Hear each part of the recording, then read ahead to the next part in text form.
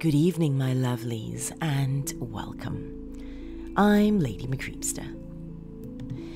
This evening we have a tale from Creepypasta Wiki. Before we dive in though, I'd like to take a moment to once again say thank you to all my beautiful dark family on Patreon. Your support helps keep this channel going, and it also encourages me to keep the stories coming. My beautiful dark family members, like Danny White, Nicholas Corries, Dawn Fritzwater, Oliver Dace, Karen Parrott, Stephen Aguilera, Hunter Daly, Cyanide Jack, Melissa Perez, Honey Santiago, Diana Fringer, Bill Thornsley, and everyone else who is listed in the description below. Now though, my dears, it is time. So come, lean in closer, and we'll begin.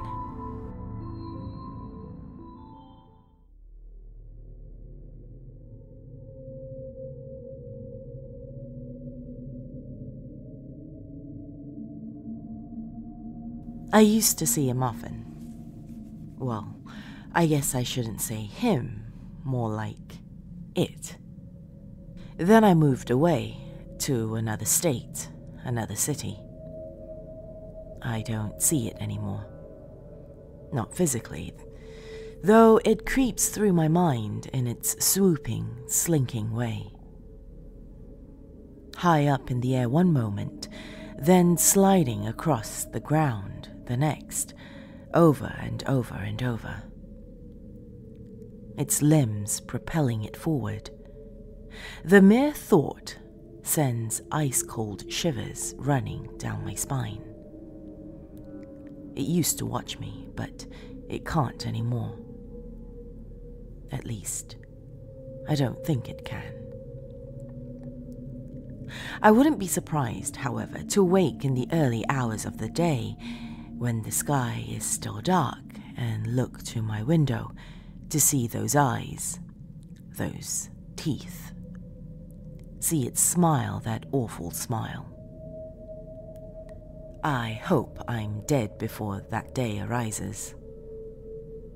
I hope I've seen the last of that monster. When I was little, I lived in a small suburban neighborhood. It isn't the kind you're probably thinking of. Big white uniform houses all lined up in perfect rows with green lawns and 2 garage doors. No. My neighborhood was much older. It was built sometime in the 50s and every house looked different, but most had started to fall apart. The people living there were hardworking and honest for the most part, and their long, hard lives showed on their faces. No one really talked to anyone else. That was one of the only things I didn't like about that neighborhood. My mother always said the neighbors just liked to keep to themselves, that they had nothing very important to say anyway. Looking back on it now, I think they did have something important to say. Something very, very important. I saw it for the first time when I was 8 years old during the summer. It was very hot that season, unusually so compared to all the summers I've had since then, so I'd stayed inside most the morning. Then after lunch, my father hooked up the sprinkler we used for our garden in our backyard. I excitedly got into play clothes and rushed outside into the blinding sun. Those were the days, those innocent days in the sun where I played without a care. I had no idea I would soon be missing them. So I was outside, running and laughing and jumping through the cool spray of water, when I saw it At first, I didn't notice it. It was just a rustle in the bushes. Then it was the crack of a branch and I looked up. Something dark moved through those leaves. Something as black as midnight, yet it shimmered when the sun hit it. It ran, or galloped. To this day, I'm still not sure what to call it. From a small forest behind my house, leapt over my neighbor's fence and disappeared from my view. I was curious, so I chased it. The pavement burned my feet, but I didn't care. I watched, along with a few other neighborhood children, as the creature swept in and out of the shadows of the trees, making its way down the street. It was large, probably about 8 feet tall if it stood upright, though it never did. Instead, it stayed hunched over, its hind legs curled up at its sides, the knees protruding grotesquely past its torso. Large, white, curled claws grew from bony feet and long, slender fingers. Its arms were gnarled, the joints bulging under twisted muscle and skin. Skin that was black and rubbery stretched thin over whatever bones the beast had. It caved in at odd places and almost looked as if it were rotting. Still, when it crept through the sun, patches glistened grey and blue, as if it were made of some kind of foreign glass. Then there was its face. The skin was the same, stretched over an oblong oval skull that jutted out in the back. Its eyes were sunken deep within its head, large and round and hollow. They glowed a weird white-yellow. One I'm sure doesn't have a name to this day. Really, it wasn't even glowing. It was more of a pulsating, ever-present light that seemed to come straight from some non-existent soul deep within the monster's core. It always seemed to smile.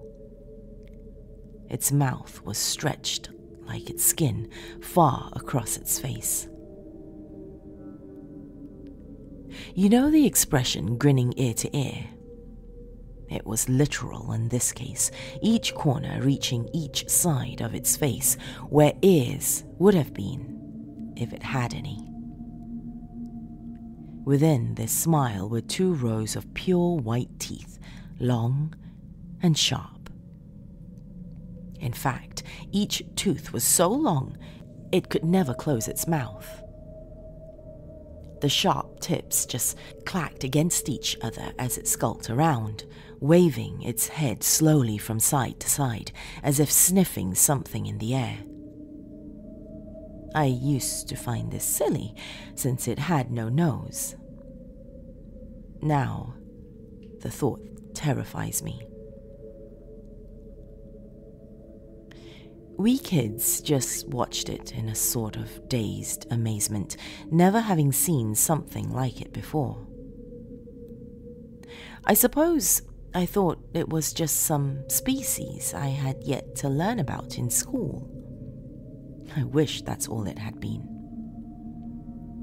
Then our parents called us back inside for dinner and we grudgingly obeyed, not wanting to get in trouble.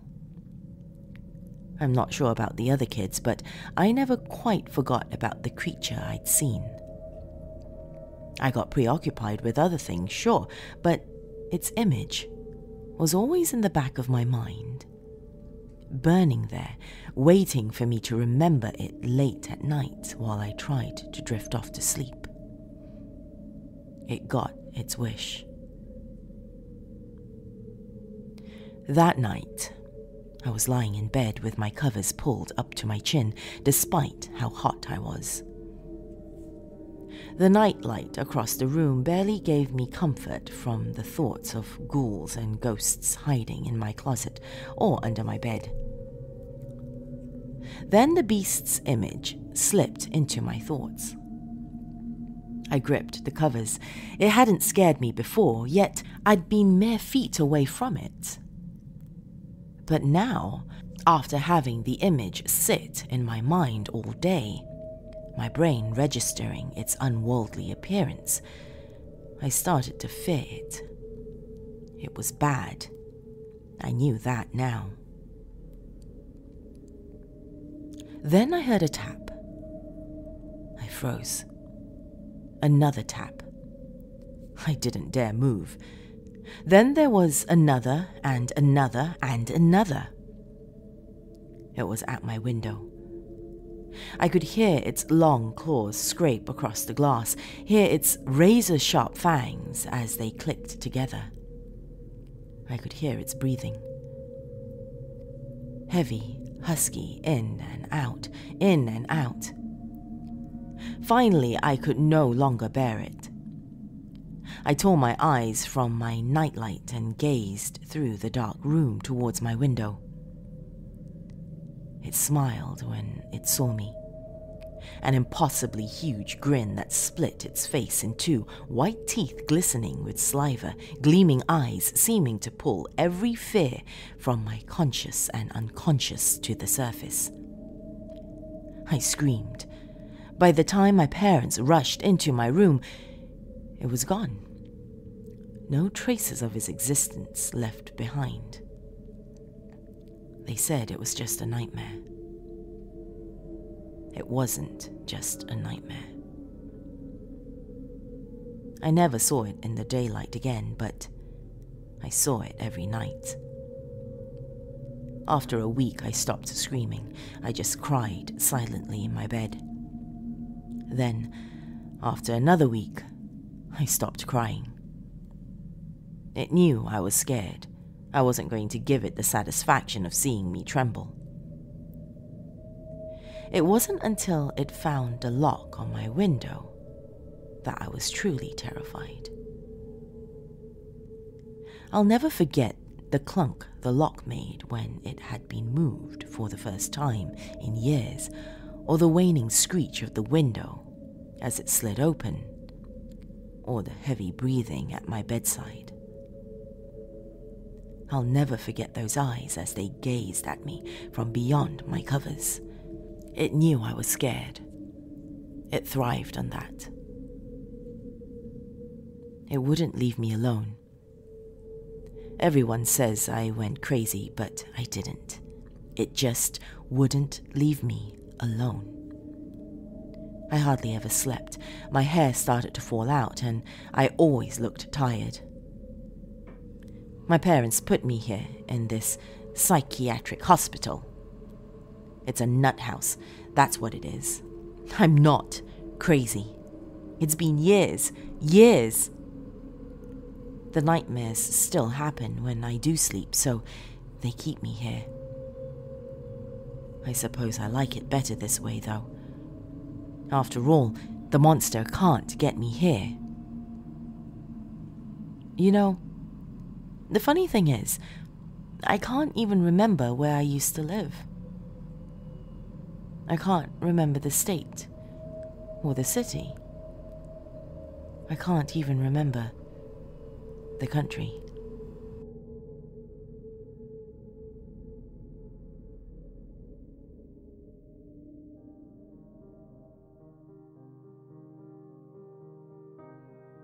Thank you for joining me this evening, my dears.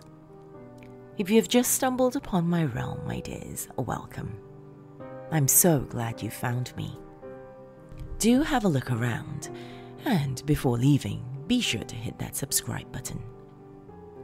If you are watching this on YouTube, hit that bell icon as well to be notified of new uploads.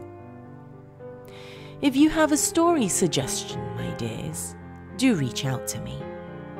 Email me at lady.mccreepster@gmail.com with your story. Though I cannot guarantee every story will be performed for this channel and podcast, I do promise I will read every single one of them submitted. That is all the time we have this evening, my dears. Till next time, sweet dreams.